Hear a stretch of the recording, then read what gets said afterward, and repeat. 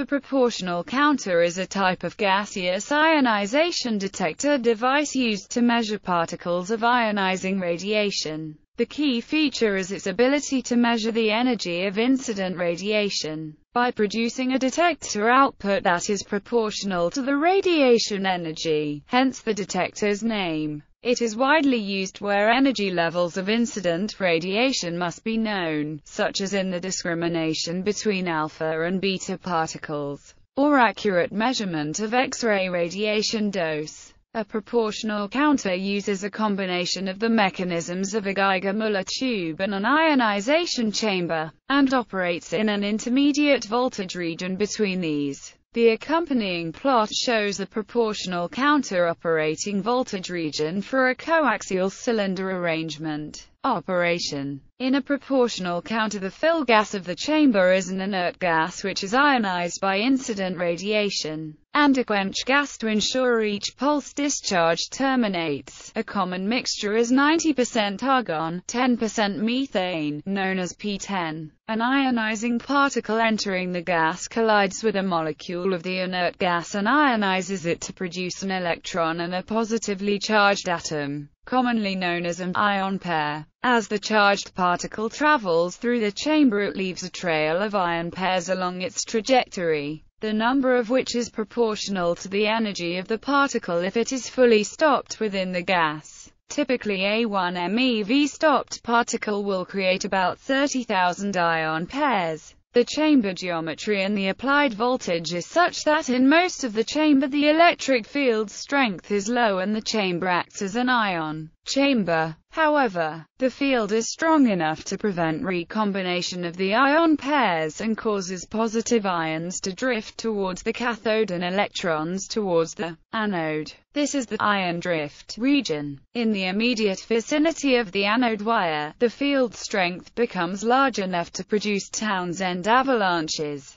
This avalanche region occurs only fractions of a millimeter from the anode wire, which itself is of a very small diameter. The purpose of this is to use the multiplication effect of the avalanche produced by each ion pair. This is the avalanche region. A key design goal is that each original ionizing event due to incident radiation produces only one avalanche. This is to ensure proportionality between the number of original events and the total ion current. For this reason, the applied voltage, the geometry of the chamber and the diameter of the anode wire are critical to ensure proportional operation. If avalanches start to self-multiply due to UV photons as they do in a Geiger-Müller tube, then the counter enters a region of limited proportionality, until at a higher applied voltage the Geiger discharge mechanism occurs with complete ionization of the gas enveloping the anode wire and consequent loss of particle energy information. Therefore, it can be said that the proportional counter has the key design feature of two distinct ionization regions. Ion drift region. In the outer volume of the chamber, creation of number ion pairs proportional to incident radiation energy. Avalanche region. In the immediate vicinity of the anode, charge amplification of ion pair currents, while maintaining localized avalanches. The process of charge amplification greatly improves the signal-to-noise ratio of the detector and reduces the subsequent electronic amplification required. In summary, the proportional counter is an ingenious combination of two ionization mechanisms in one chamber which finds wide practical use. Applications. Spectroscopy. The proportionality between the energy of the charged particle traveling through the chamber and the total charge created makes proportional counters useful for charged particle spectroscopy. By measuring the total charge between the electrodes, we can determine the particle's kinetic energy because the number of ion pairs created by the incident ionizing charged particle is proportional to its energy. The energy resolution of a proportional counter, however, is limited because both the initial ionization event and the subsequent multiplication event are subject to statistical fluctuations characterized by a standard deviation equal to the square root of the average number formed.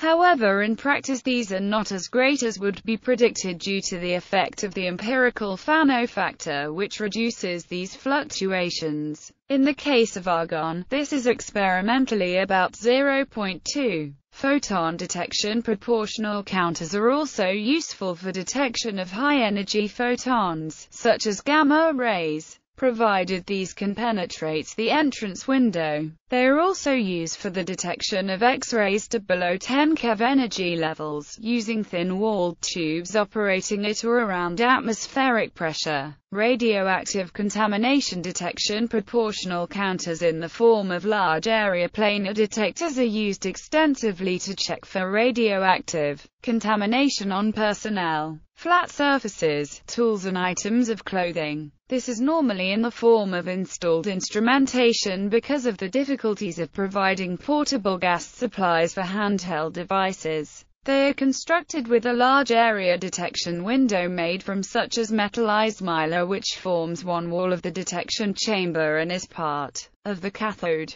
The anode wire is routed in a convoluted manner within the detector chamber to optimize the detection efficiency. They are normally used to detect alpha and beta particles, and can enable discrimination between them by providing a pulse output proportional to the energy deposited in the chamber by each particle. They have a high efficiency for beta, but lower for alpha. The efficiency reduction for alpha is due to the attenuation effect of the entry window, though distance from the surface being checked also has a significant effect, and ideally a source of alpha radiation should be less than 10 mm from the detector due to attenuation in air. These chambers operate at very slight positive pressure above ambient atmospheric pressure. The gas can be sealed in the chamber, or can be changed continuously, in which case they are known as gas flow proportional counters. Gas flow types have the advantage that they will tolerate small holes in the mylar screen which can occur in use, but they do require a continuous gas supply. Guidance on application use in the United Kingdom. The House has issued a user guidance note on selecting the correct radiation measurement instrument for the application concerned. This covers all radiation instrument technologies, and is a useful comparative guide to the use of proportional counters.